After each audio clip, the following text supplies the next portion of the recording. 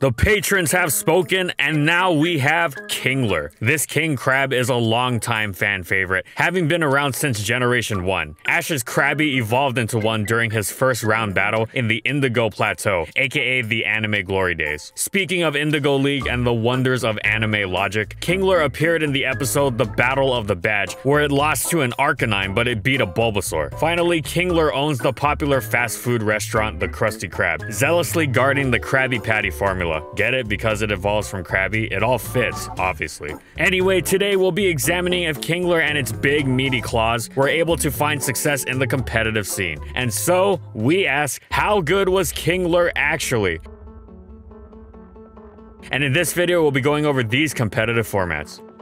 While Kingler isn't a Gen 1 OU staple, it has a small but highly dangerous niche in the tier. Yes, it had a terrible special stat alongside low HP and a middling speed tier, meaning it was easy prey for common Pokemon like Starmie and Alakazam. However, it was worth using in a serious setting with some paralysis support, because if the other team was slowed down, then it was a terror. It had Swords Dance and the highest attack stat of any Swords Dance user by far. This let it pose a massive threat with boosted Hyper Beams. It cleanly one-hit KO'd Chansey and Alakazam after it danced, and if its nemesis Starmie was paralyzed, which was a common occurrence, it KO'd it from full health 30% of the time. And that was a worst case scenario, as the damage roll was 89% minimum, meaning it only took the slightest chip for Starmie to be in KO range. Plus, thanks to the way boosts interacted with paralysis, Kingler didn't necessarily need to risk the roll against a full HP Starmie. Here's how it worked. If a healthy Kingler used Swords Dance as a full HP paralyzed Starmie switched in, and then used Body Slam as Starmie used Thunder Wave, since Kingler's stats were boosted, it would actually be faster than Starmie even though both were paralyzed and Starmie was naturally faster. Thus, it could safely go for the 2-hit KO with Body Slam. Anyways, back to Kingler's main claim to fame, +2 Hyper Beam. Kingler didn't one-hit KO much else with it, but it doled out an absolute ton of damage, and things didn't tend to stay at full health throughout a RBY game. It wasn't meant to boost up against a full health team, it was meant to boost up against a weakened, paralyzed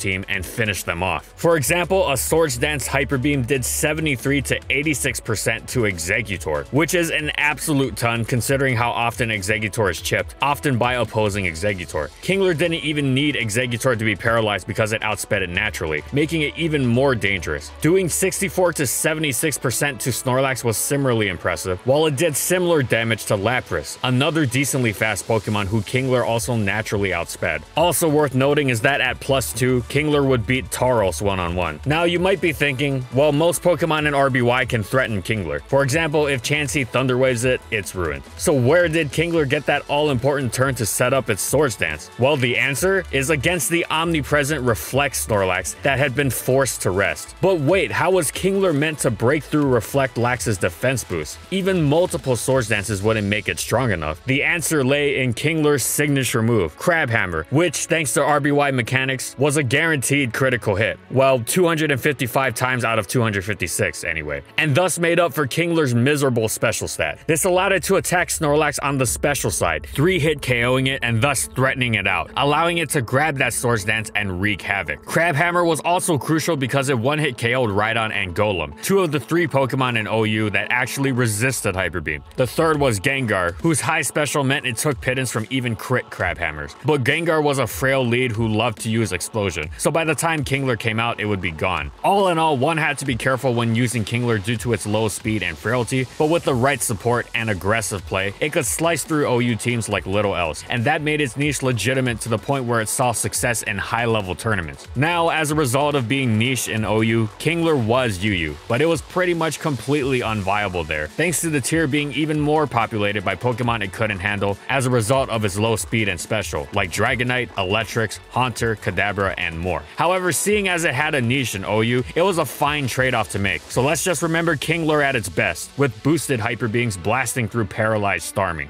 The second generation crippled Kingler hard. With the Hyper Beam nerf, Kingler was now a Swords Dancer without any good physical moves. At best, it had Return or Double Edge. At least it could now improve its coverage with Hidden Power, but it still didn't hit nearly hard enough to justify its miserable bulk. Especially since Crab Hammer was no longer an automatic crit either. It wasn't able to make any sort of impact on OU or UU, instead dropping to NU. There, however, it was one of the tier's premier Pokemon. NU was a lot frailer and slower than the above tiers, so Kingler and its +2 double edges were able to cleave through stall teams with ease. It wasn't instantly ruined by status or various chip damage either, as it could rest up, burn sleep turns on the many top tier Pokemon it staved off, such as Dugong, and come back for another assault. It generally found plenty of opportunities against many common Pokemon in the tier, especially if it traded in rest for Surf, allowing it to threaten even more Pokemon immediately, i.e. without needing to use a turn on Swords Dance, such as Graveler and Rhyhorn. This made it a great attacker on a game-to-game basis, especially since the only faster Pokemon in the tier that threatened to actually 2-hit KO it in return were Xatu and Magmar, neither of which were too keen on taking Double Edge. Since most of its switch-ins were slower, that meant that they were vulnerable to getting run over once Kingler grabbed the Swords Dance if they had not remained sufficiently healthy, which could be tough when weathering repeated hits, especially with spikes down. For example, Weezing was Kingler's best overall check, but it had to consciously stay healthy enough so that Kingler didn't blow by it with a +2 HP ground. Kingler also had some set variety. In addition to the changes it could make on its main SD set, it could also run a Swords Dance Rest Talker to remain threatening even while asleep. Giving up coverage was unfortunate, but nothing that couldn't be made up for with team support, and the ability to Sleep Talk a boosted return made it even more difficult to play around for many teams that relied on forcing it to rest before being able to threaten it. Finally, Kingler was of course one of the tier's best offensive threats, but it also had excellent defensive utility. Its huge defense stat allowed it to stave off some of the tier's best physical attackers, such as Dugtrio and the rock types, while not fearing hits from other strong Pokemon like Primeape and Fearow. Overall, Kingler was one of the best, most dangerous Pokemon in GSC NU.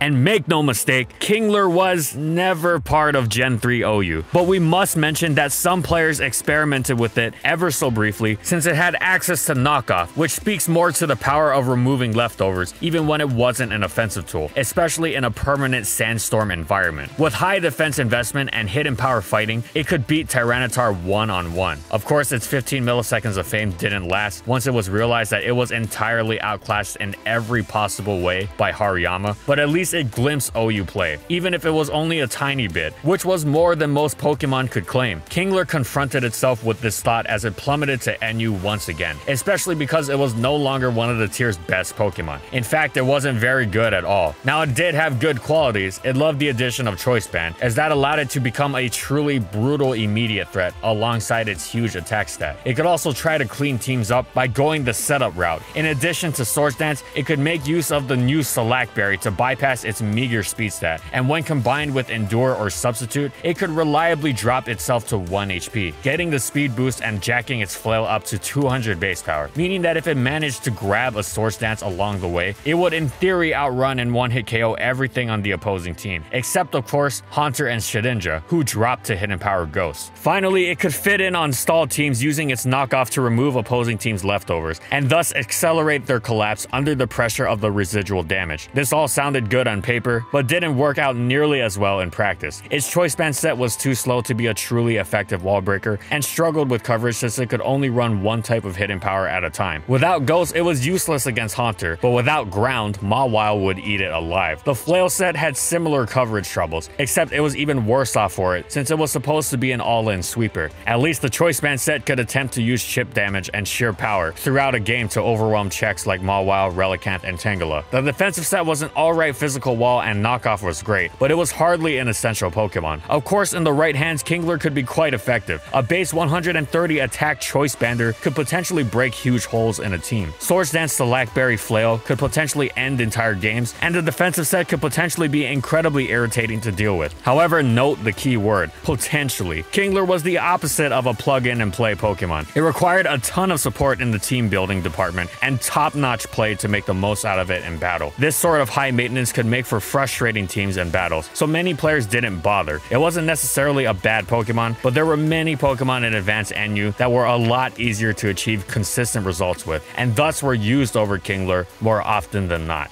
The 4th generation introduced the physical special split, which was an enormous blessing, as it meant Kingler could actually use physical stab. Of course, this wasn't anywhere near enough to vault it into OU, where Gyarados was tearing everything up. UU also remained beyond Kingler's reach thanks to the plethora of grass types and superior competition once again, this time in the form of Feraligatr. But that was fine because surely Kingler would dominate NU once again, right? Especially because Heart Gold and Soul Silver gave it agility to bypass its speed. Unfortunately, Unfortunately, that didn't quite happen, and at an initial glance, it might seem puzzling as to why. Regirock and Sandslash were the tier's best, most common physical walls, and they were unable to thwart Kingler's mighty Crabhammer, and it didn't seem like Kingler had any real competition. However, over time, players just didn't use Kingler, and the reason slowly became apparent. It did have physical water-type competition, just not of the setup variety, because it certainly wasn't getting outdone by Whiscash. No, the reason Kingler wasn't used was because of Floatzel. Now, Floatzel could never hope to match Kingler's power, but it more than made up for that with its other qualities. It had absolutely incredible speed, which meant it was able to threaten a much wider variety of Pokemon right off the bat without a need for a setup turn, most notably against Charizard, the best Pokemon in NU. It also packs several other great tools such as Taunt to toy with walls, Baton Pass to maintain easy, safe momentum, and Bulk Up to either threaten the sweep itself or pass those boosts off to teammates. It was much better against the metagame, and thus much easier to fit on a team and use in a battle than Kingler was. To make matters worse, it wasn't the only water type that generally outperformed Kingler. Poliwrath was quite a bit better too. Kingler wasn't bad, but it was tough to get the most out of when one could simply use a different water type that was more effective against the DPP NU metagame, and Kingler was often forgotten.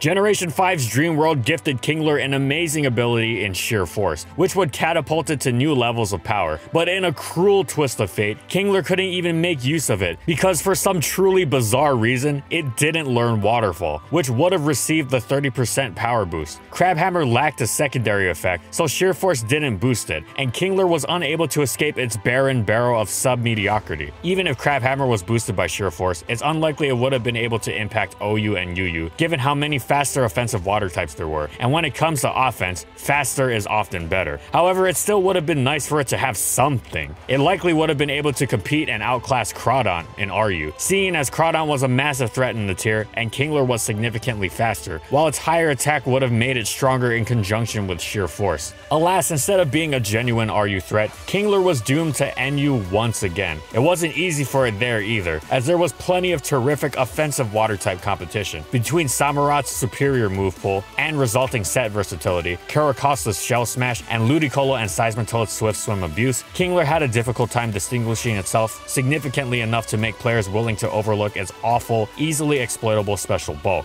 However, it wasn't all bad for Kingler. It was actually decently fast for the tier, naturally outspeeding Samurott and Ludicolo, and being able to threaten much of the metagame. Its abysmal special bulk would require carefully measured aggressive play to get it on the field safely, but once it pulled that off, very little was going to enjoy switching in, especially since it could completely turn the tables on Gold-2 Wall, Alomomola with a substitute Sword Stance set. If we're frank, Kingler probably didn't deserve its untiered placement, because yeah, that's where it wound up. It should have been explored more than it was, and if it had, it probably would have been found to be quite decent. Who knows, if Black and White NU had lasted longer, it might have very well established itself as a good Pokemon. Now, it's unlikely it would have measured up to Samurott and Friends' widespread viability that made them so easy to slap on teams, but it almost surely would have found some sort of legitimate use. It's the smallest of small comforts, but at least this time around, Kingler's lack of usage wasn't its own fault.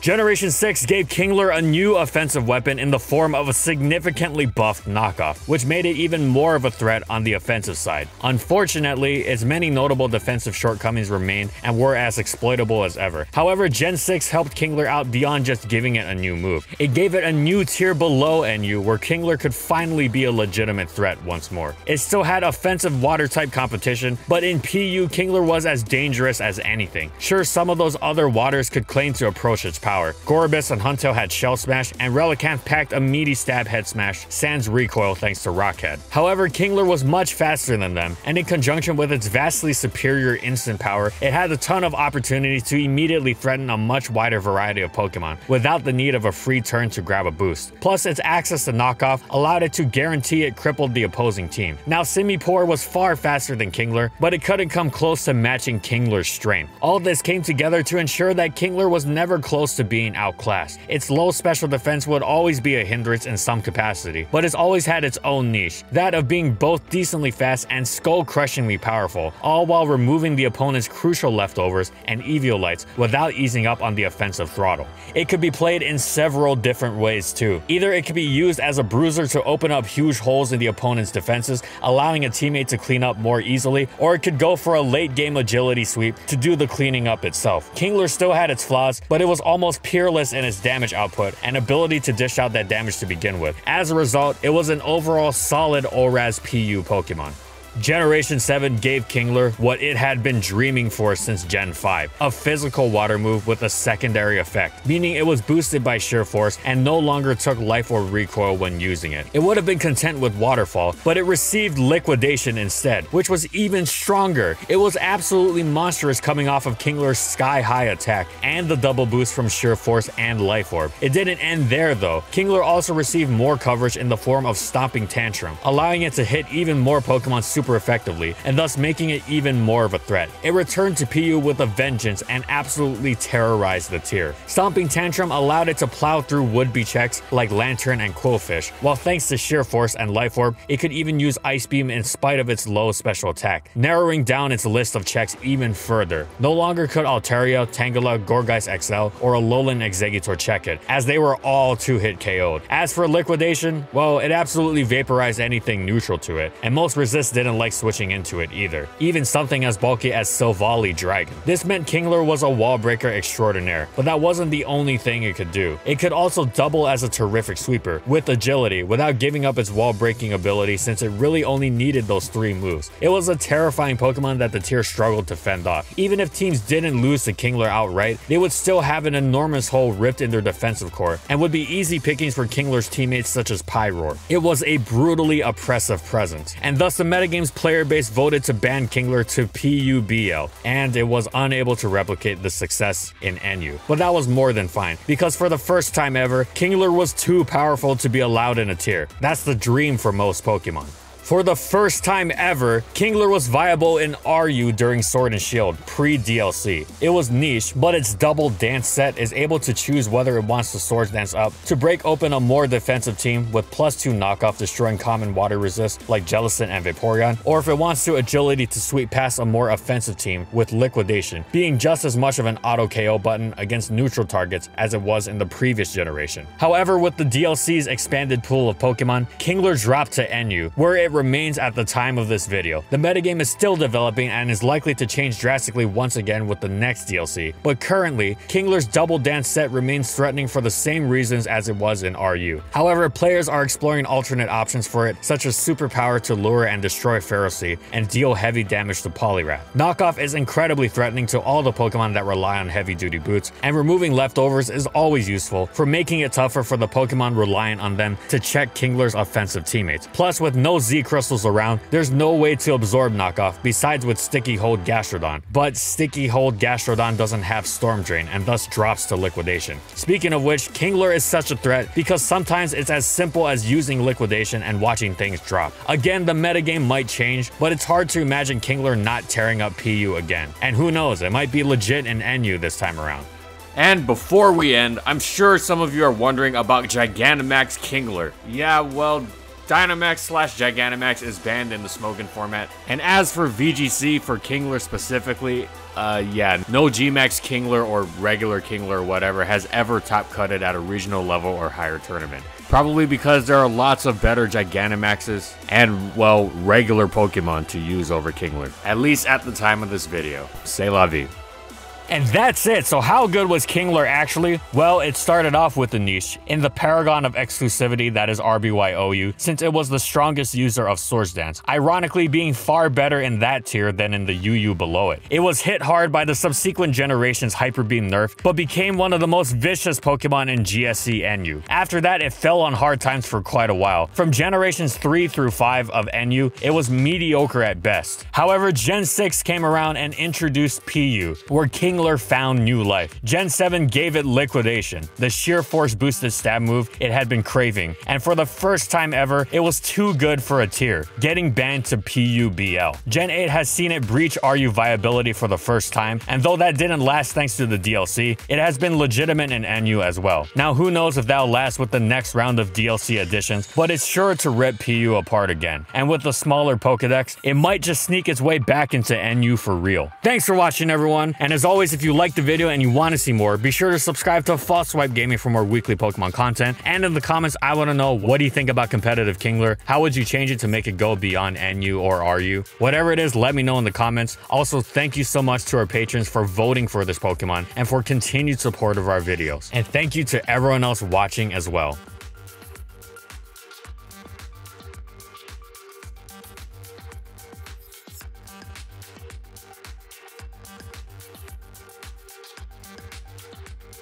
And follow my crew on these social media platforms. And that's all I got. See you next time, everyone.